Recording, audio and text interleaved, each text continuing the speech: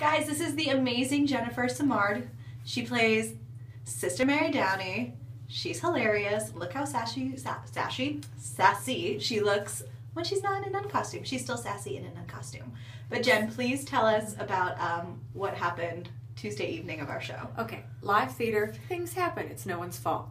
I'm in the elevator scene with the fabulous Annie Golden as Shirley and myself as the nun.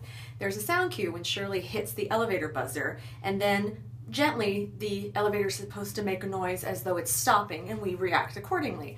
Well, before the show, something happened with the system and it crashed and it had to be rebooted before the show. This happens a lot on many shows have had to do this.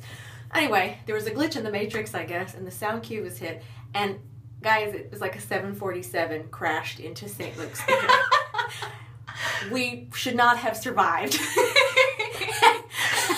and so we kept going, and it's a disaster. But we were not looking at each other because we knew we'd laugh. And so then to suppress the fact that we were trying not to laugh, I started to look like I was crying through the scene. So basically, it ended up being like, Shirley, no, Shirley, no, Shirley, please, no. Can you show us what your character is usually like on stage, as opposed to that?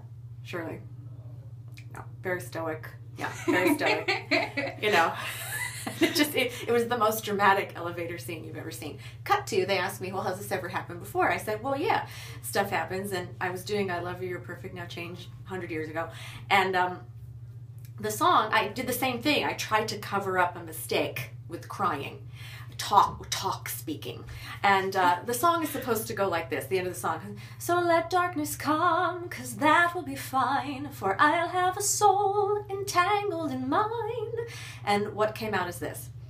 And you'll hear the mistake, and then you'll see how I tried to cover it up. So let darkness come, 'cause that will be fine, for I'll have a soul entangled in mine. Will do as we please.